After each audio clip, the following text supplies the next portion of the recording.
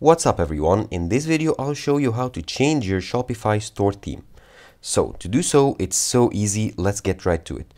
Here is my Shopify homepage. Of course you have to open Shopify on your computer and sign in with your account. Then I'll go to settings in the bottom left corner, click on it.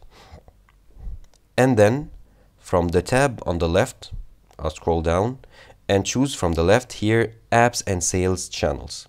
Then I'll click on online store to open it. Then click on open sales channel. Here you'll find many themes, of which many are free.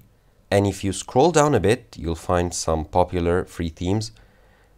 Let's say I like this one here. I'll click on add. As you can see, it's added here in my themes library and it's currently installing. Okay, now it's installed and ready.